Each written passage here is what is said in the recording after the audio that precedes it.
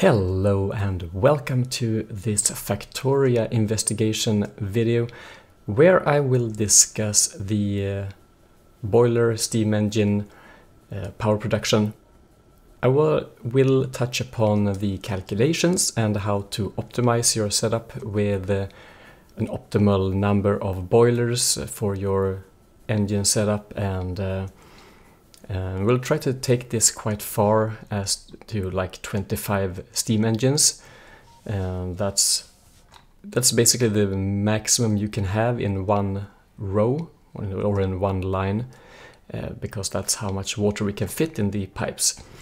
But we'll start up here with the basics, but first let's go through the math, because that's kind of important for what we are doing here. So let me jump to the spreadsheet. So here we have some calculations, and there are more to do actually, because we have another factor that we can call pressure or transfer rate perhaps. But with the basics, these are basically the numbers or the mechanics that you need to know. Since we are starting with the offshore pump to pump up water, you should know that it can manage 60 water per second. 60 units of water, of course. This is what we will heat up, and this is what we will consume to produce power. And then we have the small pump. Let's not touch upon that yet. Let's instead talk about the steam engine. Every steam engine will consume 6 units of fluid per second.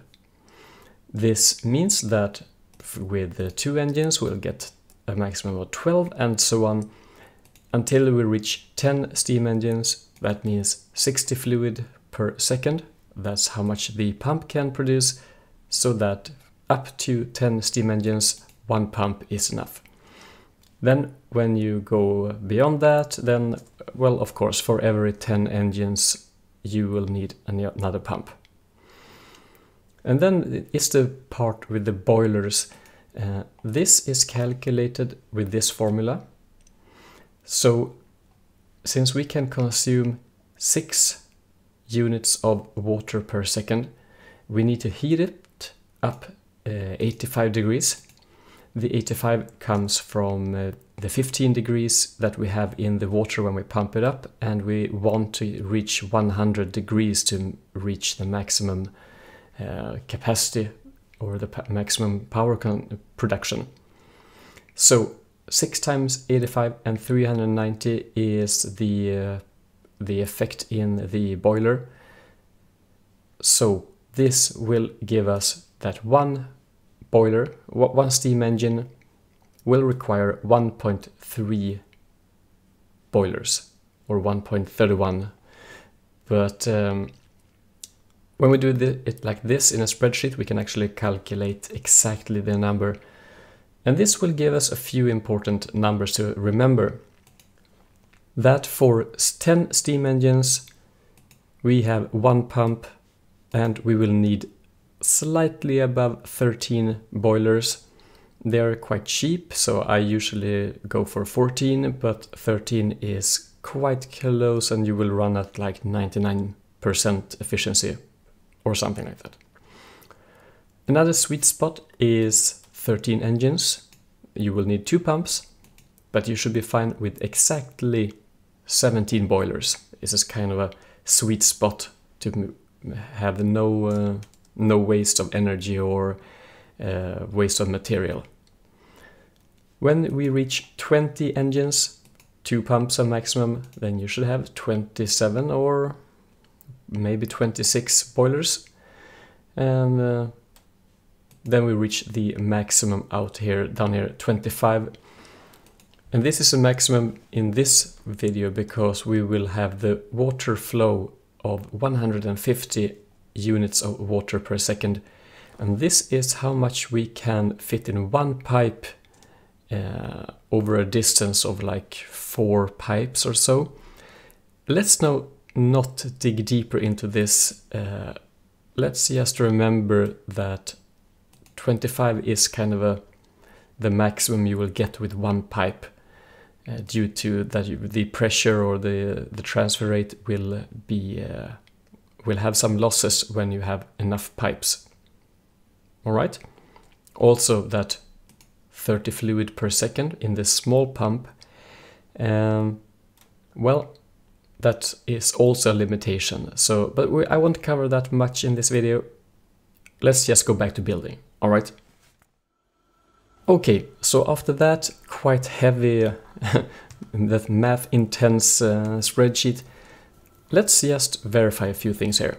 And also, you can see these radars, they are very good for testing since they will constantly use up, 300 kilowatts at all times. So they are very stable, they don't go up and down, so for benchmarking they are very useful. So the most basic setup, one steam engine. You could go with one boiler, but you wouldn't reach our number that we needed, that was slightly higher. You remember that one steam engine requires 2 or 1.3 per engine.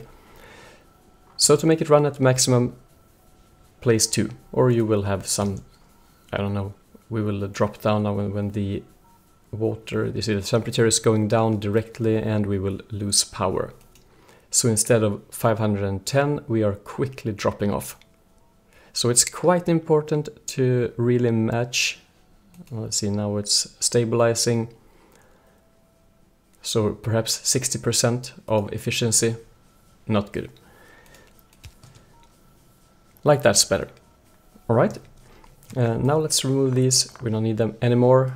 And it will drop down because we don't need as much power anymore, but we had 510, which is the maximum for the steam engine. All right, let's move on to this setup. Here we have 1, 2, 3, 4, 10. This is the one pump optimal setup. And that also means that we have 14 boilers. So now let's get to, let's see, we are not, we haven't connected this yet. So this network will only power these inserters to make sure that we have a constant flow and we have lots of materials and so on. These ones, they will only let's see, like that, power these radars, and we probably need to connect them slightly, well, something like that. All right, what do we have? We have 10 steam engines. They are running at a total of 5.1 megawatts. That's 510 each. And if you take a look at the numbers down here, we are pumping up 15 degrees water. They are slowly building up to reach 99.25 degrees on our 13th. And in our 14th, we will reach 100 degrees. And as you can see here, we have 99.92 degrees in the engines. I guess we have some losses when we leave this one. Those losses are, well, I can't really explain them because they're not really that consistent, I think. Up here we have 100 degrees and we have slightly, well, now we don't, if you connect this again. I think we had 100 degrees up here when these are running at the maximum. And then we have, we didn't have 100 degrees, but almost. Now we have 100 degrees everywhere. So we have some losses down here that will cause this to lose some. I don't know if it's a distance from this part to here. I need to investigate that fully, but in any way, this is the kind of optimum setup. It's very commonly used and you probably know about it already. But let's say we want more steam engines, we want another line. Well, I like to design these. This is I used to do this for actually some time. Let's see, we can place this one. Underground pipes are very useful because you can easily run with your character. You can have underground belts, but to run with your dude, It's quite useful it's very convenient to do this because you can run everywhere. And now let's quickly place our 14 of those and 14 of those. And something like that. So then you can expand this. You can expand this again like this, and then you'll have another line down here and so on. So it looks quite cool, but actually there's a better way to do it, at least in my opinion. So we remove all these and we remove this one. Why waste resources on belts if we don't have to? You can do like this. And that's right, we can actually use the boilers as an inventory and then simply move them over. If we just redo some of them. And you can actually stack these for quite a while. I don't know the maximum. Of course, at some point you will you will get a loss up here because they will be output every now and then. But at least a few rows of these, it's no problem. And from here we can simply... How many steam engines do I have? I need more. Like this. So 10 more would look something like this.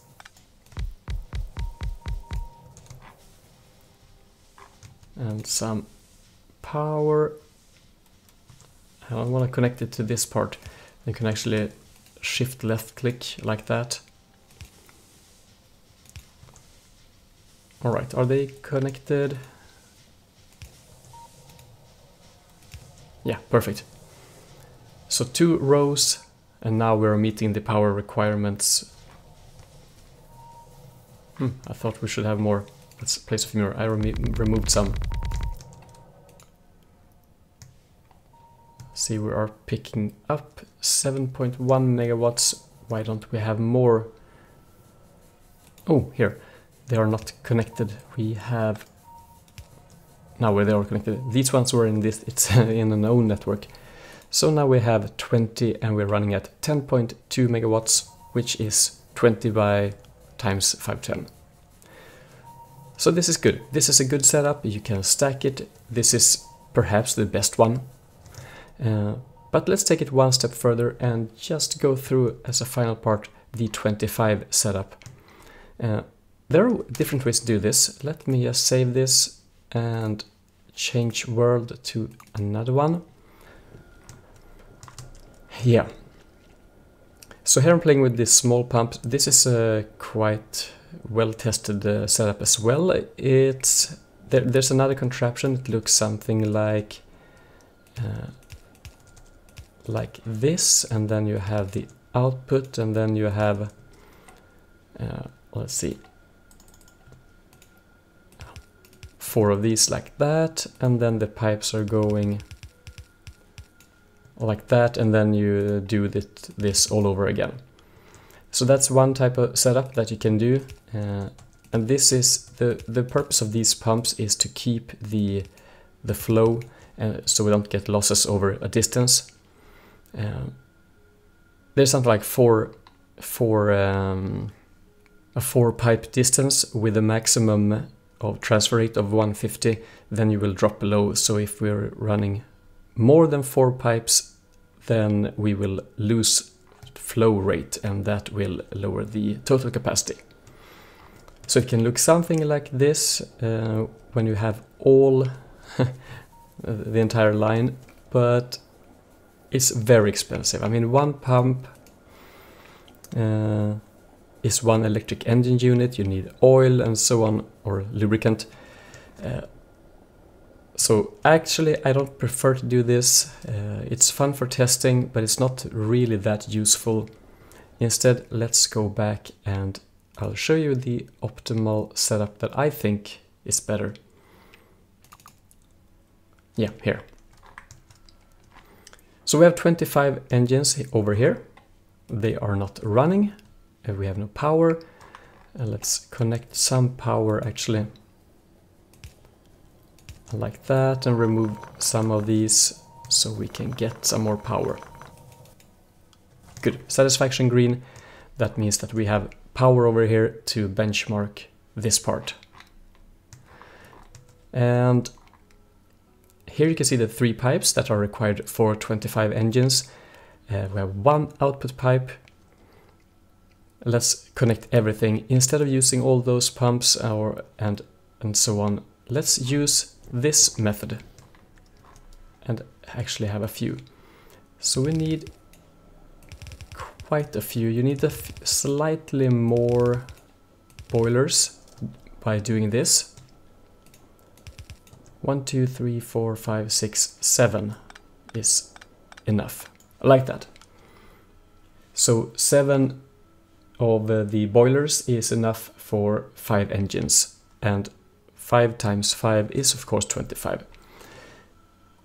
But we'll have a problem here if I just connect it like this, and now we can start with this.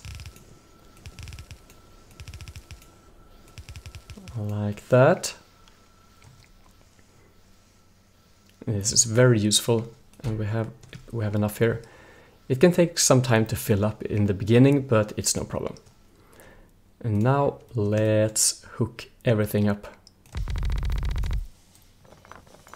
Like that, and we can also do it over here.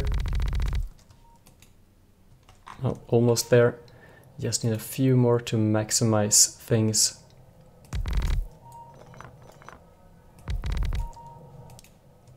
Yep, like that. So now we are in the yellow and everything is fine, or so we thought, because we are not running at full performance. As you can see over here, we have roughly 88, it's stabilizing now, 88 degrees, and we're running on low performance. Performance is due to not having enough water. They're all the same. So why is this? Well, it's going the wrong way, it seems. So it's probably going in the wrong direction, so they are mixing up. We're not reaching 100 degrees on everyone. The solution is the small pump. This pump is a one-way flow control. It will output 30 units of water per second, and 5 times 30 is 150. That's the maximum for 25 engines, and they will guarantee that the water flow is only in one direction. And if we take a look at the temperature, as you can see here, it's 100 degrees. They all seem to run at maximum performance as well. I think it was 1. No, they really look perfect. So that means we should have 25 times 510. That gives us 12.75 megawatts of power. Let's take a look here. 12 megawatts. We're not running. Oh, we're only 24. We need one more. Of course we need one more. Like that. Now we're 25. So let's see if it stabilizes very shortly. 12.7 megawatts. So this is basically the maximum. Now it says 13 and it will switch between. I guess it's a rounding thing. But we're basically running this at almost maximum capacity. Sometimes I can see this. We're losing performance in this one. Unknown why. I think it's because we have some pressure problem. I don't think this will solve the problem either. But we're running at close to 100%. Now it looks slightly better. So perhaps we had some losses when we had that underground pipe. Another way of doing this is of course that you can split things up. If I remove quite a few of these, we can place them in parallel. Let's see. Then I need to rebuild this quickly. Don't worry, I know exactly what I'm doing. Like that. And the same thing up here. we can tidy things up. Actually, we can place these slightly closer. That means that we can connect these ones. Okay, like that. So now we should run at the same performance, 12.7 megawatts, the maximum for one pipe. But now since we're doing this, we could as well just do this setup and repeat that over and over again. So this is very fun. I think it's very enjoyable to benchmark these things, but this is as far as we can go, I think. The next part to investigate fully is the flow of water, the need of pumps, and also in the next one I really want to cover the use of these storage tanks for fluids. They are actually better to store energy than the substation. No, not the substation. The accumulator, here it is. At least so they say. I want to explore it and test it, so I'll be back with another video probably on this subject. Let me hear what you think in the video comments, what you think of this tutorial, this video, and this type of videos. And if you have any questions, of course, just drop them. I'll try my best to answer them. Thanks for watching. I'll see you in the next one. Take care. Bye-bye.